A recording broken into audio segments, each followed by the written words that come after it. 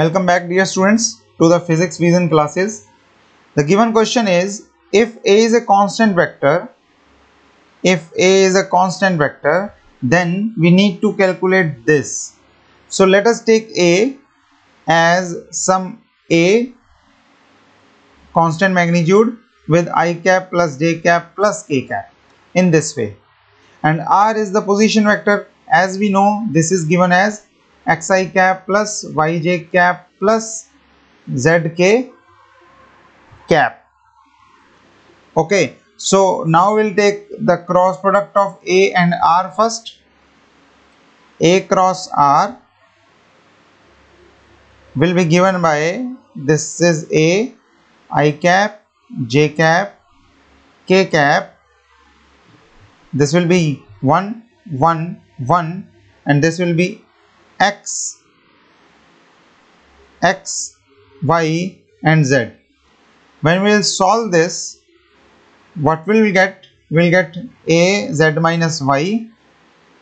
A will be outside the whole bracket, plus j, this will be x minus z,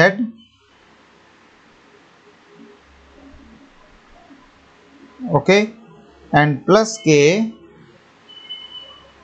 this will be y minus x. This is the product. Now we will take cross product with or del of this vector. When we will take the del of this vector, what we will get? We will be getting I cap, j cap, k cap, and here we can write curl by curl x, curl by curl y, curl by curl z, and in the denominator we will be writing a outside the bracket and then z minus y, and here we will write x minus z, and here it will be y minus x. Now taking on solving this, we will get a I cap, then curly by curly y of y minus x is 1, minus curly by curly z of x minus z is minus of minus 1. So this is plus 1. Similarly, minus j will be giving you minus 1, and plus k will be giving us the same thing, that is 2.